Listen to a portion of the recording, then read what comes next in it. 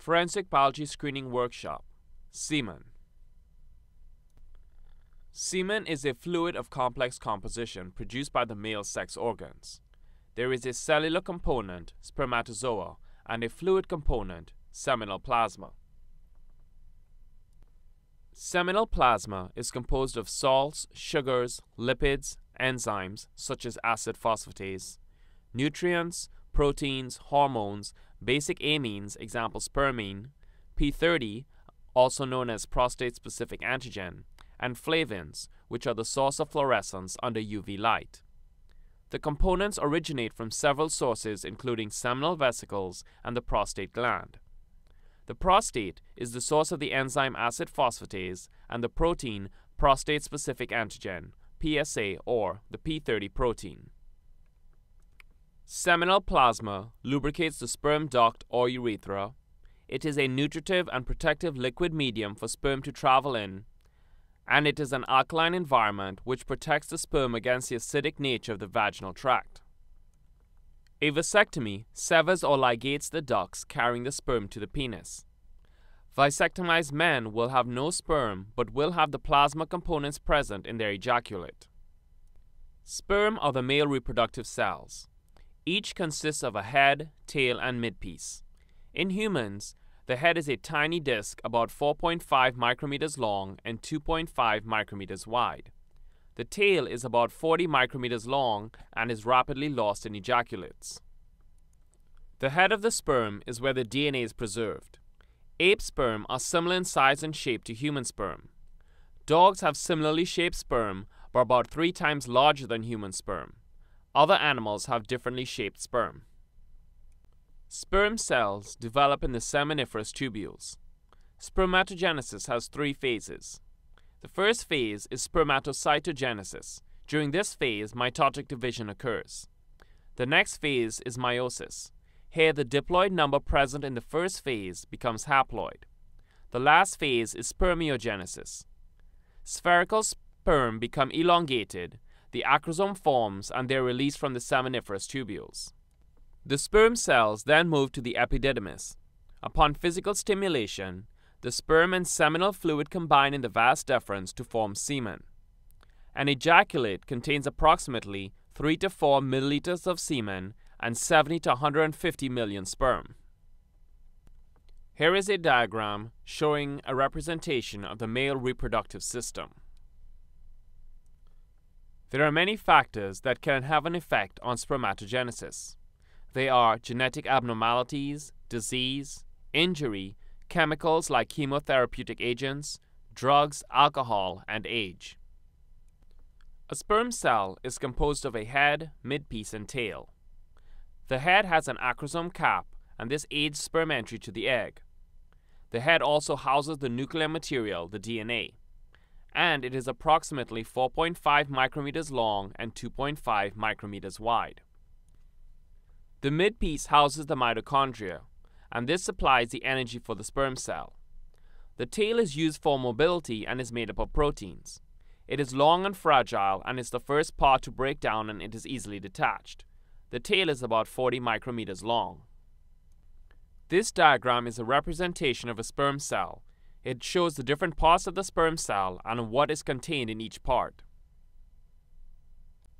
For the analysis of semen, it is important to note that semen stains fluoresce under ultraviolet light. It is a common practice to visually assess items of evidence under UV light to locate possible semen stains. The intensity of the fluorescence can be affected by the substrate, concentration of the stain, and other body fluids. One presumptive test for semen is the acid phosphatase detection. Human semen contains high concentrations of acid phosphatase, also known as AP, which can therefore be the basis of a screening test. While AP is detected in high concentrations in semen, it can also be detected in other body fluids. Confirmatory tests for semen involve P30 identification, because P30 is found in semen, and microscopy, which is the identification of sperm cells, and this is usually done using a staining method. Acid phosphatase degrades at a much faster rate than sperm cells. While presumptive tests for acid phosphatase can be helpful, a negative result does not necessarily mean semen is not present. Many laboratories conduct microscopic examinations on items that have negative AP test results, based on the circumstances of the case and evaluation of the item. Now let's go over some survival times of the components of seminal fluid that are used in forensic testing. On a dried stain, sperm, acid phosphatase, prostate-specific antigen or P30 can last for years if properly stored. In the vagina or cervix, sperm and acid phosphatase last approximately 3 days. Sperm can last possibly longer.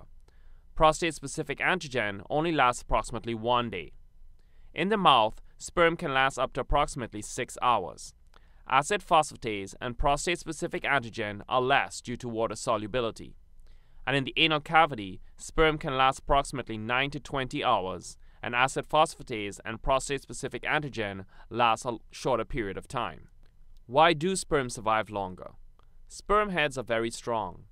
They are designed to last to penetrate the egg.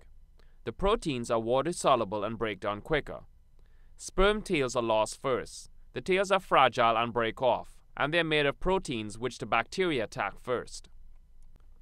This table shows results for acid phosphatase and sperm cells on a timed sex kit. Notice for acid phosphatase, the activity steadily decreases over time. For the sperm cells, the numbers decrease over time as well as the presence of tails on the sperm. This table only shows the microscopic results of a second timed sex kit. The 4+ designation means that there are a lot of sperm present. Once again over time, the number of sperm cells as well as the number with tails are steadily decreasing. The third sex kit shows acid phosphatase activity and results of the microscopic exam. Because there are no sperm cells seen immediately after intercourse, there would be no need to look for sperm cells over time. However, just because no sperm cells are present, does that mean that other components of semen are not? This is shown by the presence of acid phosphatase, which as expected would decrease over time. Acid phosphatase is secreted from the prostate. It cleaves the phosphate group from molecules. For example, the conversion of phosphorylcholine to choline. Choline is important in cellular membrane composition and repair. Acid phosphatase, the BCIP test. To make the BCIP solution, you add 0.5 milligrams of 5-bromo, 4-chloro, 3-indolyl phosphate, which is known as BCIP, per milliliter of 0.01 molar acetate buffer at a pH of 5.5. Dissolve the BCIP in a few drops of dimethyl sulfoxide before bringing the solution to volume with acetate buffer. To store, the BCIP solution is stable for at least 4 weeks when stored at 4 degrees Celsius. To perform the test, swab the question stain with a slightly moistened swab. Place the swab into a tube with 200 microliters of BCIP substrate solution. Use the known semen stain as a positive control and an unstained swab as a negative control. Incubate at 37 degrees Celsius for 15 minutes. Acid phosphatase hydrolyzes BCIP and creates a blue color. Any blue color change is a positive result for phosphatase activity. Acid phosphatase, the AP spot test. Acid phosphatase cleaves the phosphate from an alpha-naphthol phosphate to form naphthol. Naphthol and brentamine fast blue B forms a purple azo dye. The acid phosphatase AP spot test. To make this, first you must make the buffer. The buffer is made with 5 milliliters of glacial acetic acid, 10 grams of anhydrous sodium acetate, 0.24 molar, and 500 milliliters of distilled water. Solution A requires 250 milliliters of the buffer and 0.63 grams of sodium alpha-naphthol phosphate. Solution B is made with 1.25 grams of fast blue B or nathanyl diazo blue B and 250 milliliters of the buffer. Both solutions can be combined for working solution in a spot test or used separately. For storage conditions, if purchased from a commercial supplier, follow the product insert regarding storage requirements. Solution A and Solution B can be stored frozen for months. Solution B should be stored in an amber bottle. Note, when solution A and B are combined, the reagent is not as stable as when stored separately. To perform the acid phosphatase spot test, take a small cutting of the question sample and place on filter paper or an absorbent pad, or swab the questioned evidence stain. Use a known semen stain as a positive control and an unstained swab or filter paper as a negative control. Add 1 drop of the AP spot test reagent if both solutions are combined, or 1 drop of each solution, A followed by B. The test is positive if a purple color is seen within 1 minute. It is negative if there is no color change, if there is a pink color change, or the color change occurs after 1 minute. False positives for the acid phosphatase test include vaginal acid phosphatase, fecal material, plant matter, spermicides, and some feminine hygiene products. Here is a video showing the 2-step acid phosphatase test. The acid phosphatase spot test, also known as the AP test, is a presumptive test to indicate the presence of semen. After putting on appropriate protective gear, the analyst takes a small cutting of the suspected semen stain. Next, 1 to 2 drops of sodium alpha-naphthyl phosphate is added to the cutting. The analyst then waits 30 seconds to assure that no color forms at this step. Then, another 1 to 2 drops of naphthanyl diazo blue, also known as fast blue B, is placed on the cutting. If positive, the cutting will change to a purple color, as seen here, indicating the presence of acid phosphatase, a component of semen. A positive result should be followed by a sperm search. And now here is a video showing the 1-step acid phosphatase test. The acid phosphatase spot test, also known as the AP test, is a presumptive test to indicate the presence of semen. After putting on appropriate protective gear, the analyst takes a small cutting of the suspected semen stain. Next, 1 drop of the AP reagent is added to the cutting. The cutting should then change to a purple color, indicating the presence of acid phosphatase, a component of semen. A positive result should be followed by a sperm search. Acid phosphatase mapping. This is used on large items of evidence to screen for AP activity. It is made using the previous formulations described. However, solution A and solution B will now be placed into separate spray bottles. To perform AP mapping, lay out the item to be mapped onto a clean surface. Staple or otherwise attach the appropriate size of filter paper to a piece of plastic sheeting. Spray the paper with GI water until damp. Lay flat onto the item, marking the position and orientation. The plastic sheeting should be on top. Press for 10 minutes, 15 minutes if blood is mixed with the semen. Use of a flat board or sheet of glass on top of the sheeting can aid in this process. After pressing, hang the paper still attached to the plastic sheeting in a fume hood. Evenly spray the paper with solution A. Then, evenly spray with solution B. Let develop for 10 minutes. Positive stained areas appear purple. Positive stains should appear within 3 minutes. Weaker stains may take longer to appear, about 10 to 15 minutes. A known semen stain should have been used as a positive control, and a color reaction should occur within 1 minute. Do not go back and overlay the paper on the item and mark the orientation. This should have been done in the first steps. AP general swabbing. This is used on large items of evidence to screen for AP activity. Use a slightly moistened swab to test zones or sections of the large item. Follow the AP spot test or BCIP procedure. This technique allows the analyst to screen large items quickly. Prostate-specific antigen, or P30, is an antigen made in the prostate gland. It weighs 30,000 kilodaltons, and it liquefies the semen and is instrumental in dissolving the cervical mucus cap for sperm entry. Early detection of P30 was based on electrophoretic or double diffusion octoloni methods. These methods relied on the formation of visible precipitation of the sample and anti-P30, oftentimes followed by staining with Kamasi blue. The most widely used methods were crossover electrophoresis and rocket immunoelectrophoresis. For crossover electrophoresis, Anti-P30 is placed into a well of an agar gel opposite of the sample and allowed to electrophorese. The antigens and antibodies move toward each other and a precipitant is formed.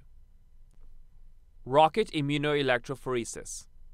This is a technique in which samples are placed in a row of wells in an agar plate containing antiserum, anti-P30, and an electric field perpendicular to the line of the wells is applied.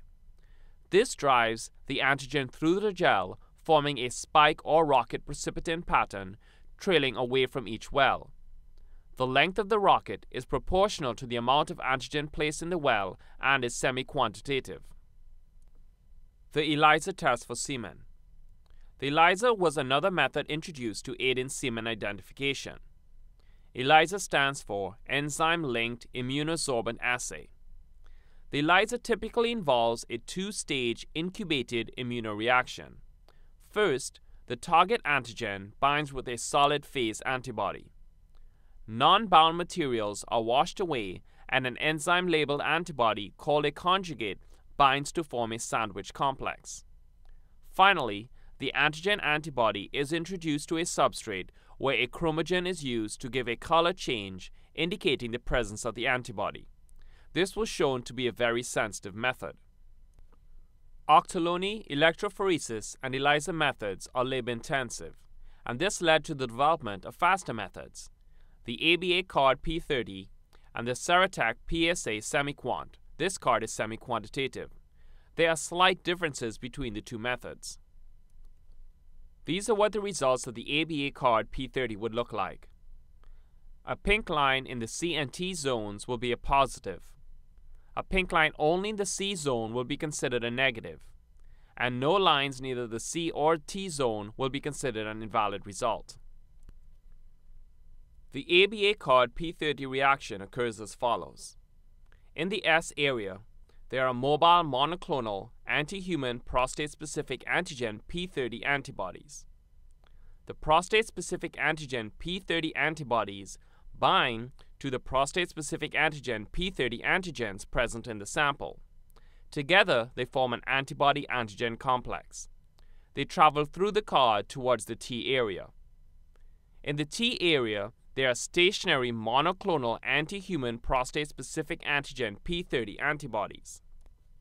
Stationary antibodies in the T area catch the mobile antigen-antibody complex, and they form an antibody-antigen antibody complex. These antibodies are labeled with a pink dye. When the antibodies aggregate, they form a pink line in the T area. Here is a short video on P30 analysis by the ABA card. The P30 analysis procedure by Abicard allows for the identification of human semen. After putting on appropriate protective gear, the analyst will take a small cutting of the stain and place it in a microcentrifuge tube.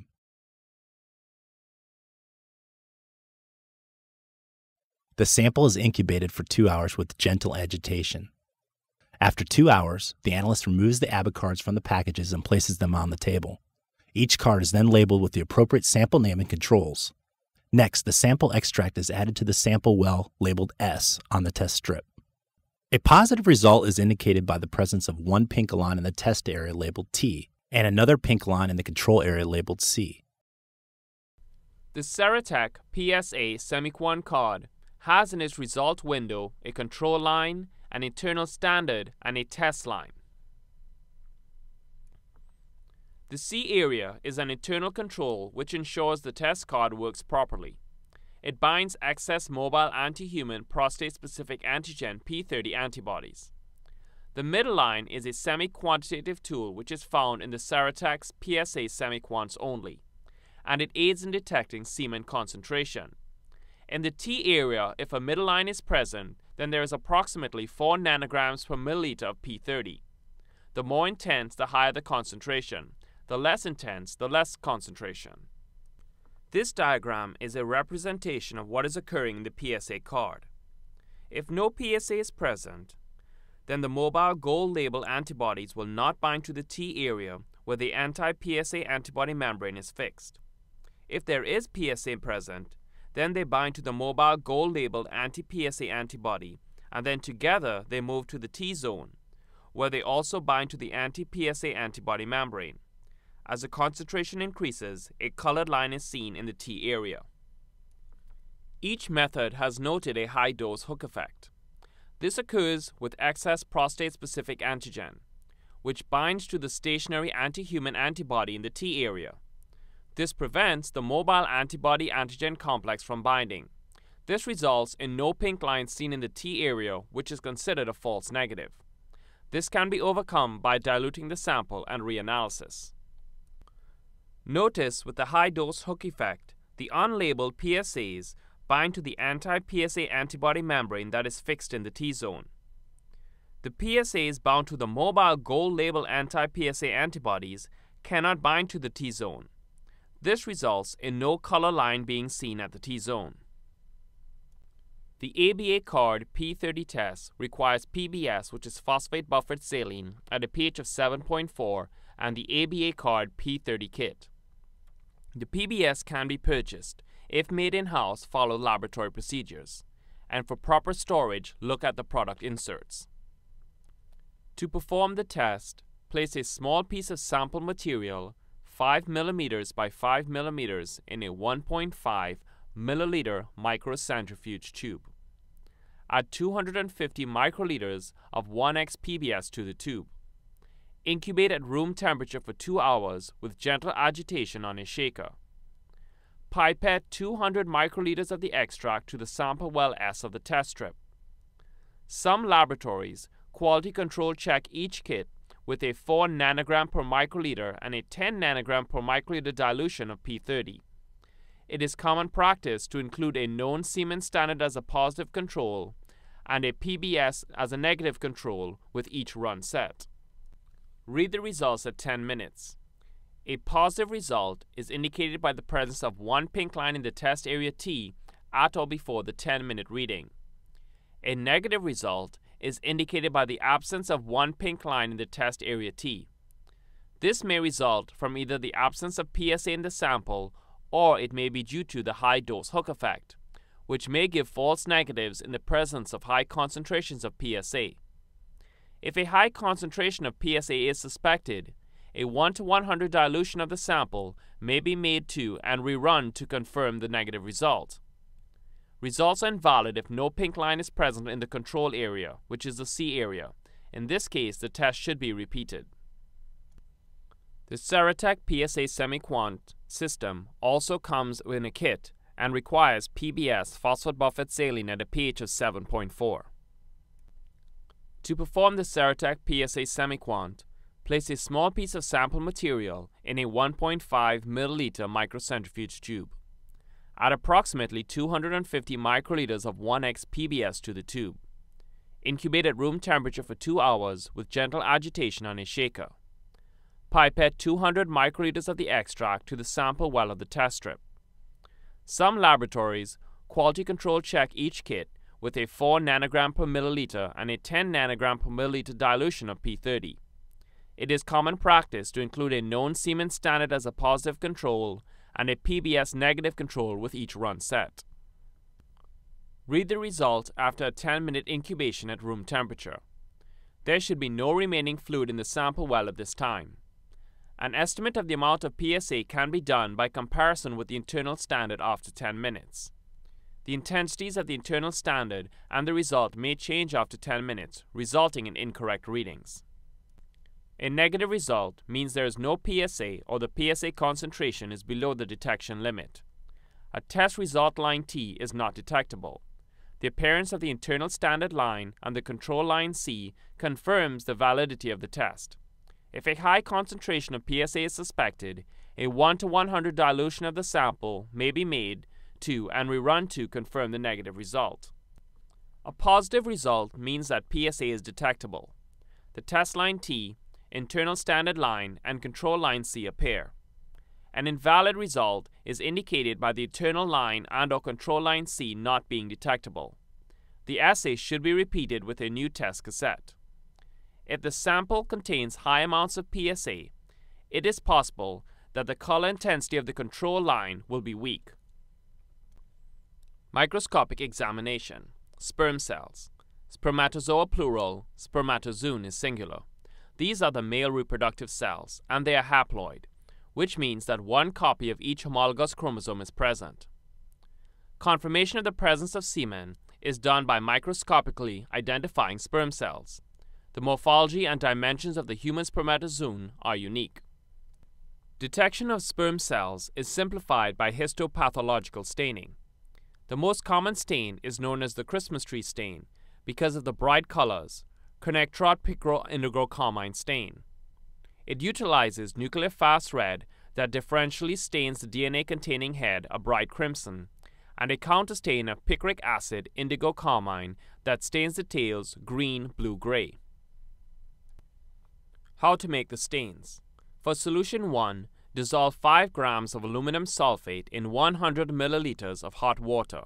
Then add 0.1 grams of nuclear fast red dye. Cool and filter. For solution 2, dissolve 1 gram of indigo carmine dye in 300 milliliters of saturated picric acid solution. The indigo carmine dye is 5,5-indigo sulfonic acid disodium salt. The solutions are relatively stable when stored at 4 degrees Celsius. If purchased commercially, follow the product insert for storage instructions. To perform the test, fix a smear or stain extract to the slide by gentle heating. A small cutting can be extracted in PBS or water, or a smear can be made directly on the slide using a small cutting.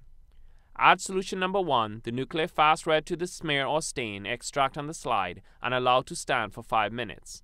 Rinse the slide with water. Next, add solution number 2, the indigo carmine dye, to the slide and allow to stand for 3 seconds. Rinse the slide with ethanol or methanol. Many procedures include the application of a cover slip using mounting media, for example Permount. All nuclear material will stain a red or red-purple color. Background materials will be stained blue or green. A prepared semen slide should be available for comparison purposes. Spermatozoa will appear as differentially stained red bodies, somewhat oval in shape with a slight pink cast. The acrosomal cap will be stained less intensely red than the nuclear portion of the sperm head. If present, the midpiece and tail sections will be stained green or blue-green. It is common practice to grade the abundance of spermatozoa on the smear from 1+ to 4+ at 200x magnification, which aids in future DNA analysis. Some procedures require that spermatozoa be verified at 1000x magnification. Kind classification. The method of classification, originally published in 1965 by S.S. Kind, is as follows. Rare is less than 10 cells on a slide. 1+, few cells, they are difficult to locate. 2+, there are some cells in some fields. 3+, some cells in many fields, easy to locate. And 4+, many cells in most fields. Some laboratories have made slight modifications to this rating scale. This diagram is a representation of a sperm cell after it has been stained. The head of the sperm is red, the tail is green, and the acrosome remains clear or faintly colored. Here is a digital image of stained sperm cells. Yeast, bacteria, free nuclei, white blood cells, and dog sperm are stained with this method, and in some instances can interfere with the identification of sperm cells. For identifying human sperm cells, always look for differential staining, the acrosomal cap, a tail if attached, and the size is larger than yeast or bacteria, but smaller than free nuclei or dog sperm. Having prepared human semen, dog semen, yeast, and bacteria slides stained with KPIC should be available for comparison purposes. This video shows how to perform the Christmas tree stain. The connectrot picro-indigo-carmine stain, commonly called the Christmas tree stain, is used to identify the presence of spermatozoa cells in a sample. After putting on appropriate protective gear, the analyst must affix the stain to the slide with gentle heating. The first solution is then applied to the slide and set aside. After 5 minutes, the slide is rinsed with water, and the second solution is added. The analyst then waits a few seconds and rinses the slide with ethanol. All nuclear material stains a red or red-purple color. Therefore, the head appears red with the acrosomal cap being a clear to pink color. If present, the midpiece and tail sections will be stained green or blue-green. This is an example of what yeast cells look like under the microscope. Other stains: hemotoxylin and eosin staining. Hemotoxylin has an affinity for nuclear material in the presence of a metal. It stains nuclear material purple. Eosin is a counterstain. It stains non-nuclear material pink. Other types of staining include fluorescent staining. An example is sperm paints. These are fluorescent dyes mixed with monoclonal antibodies which bind to the sperm head and tail antigens. They are clear, bright, and selective, and will not stain other tissues. Chiasma staining stains nuclei red. Microscopes. To clean the microscope, use lens paper and lens cleaner isopropyl alcohol solution for ocular lenses and glass surfaces over the light source. Use cotton swabs for smaller objective lenses. Here is a picture of a microscope commonly used for sperm searches. You should become familiar with the different parts of the microscope and their uses.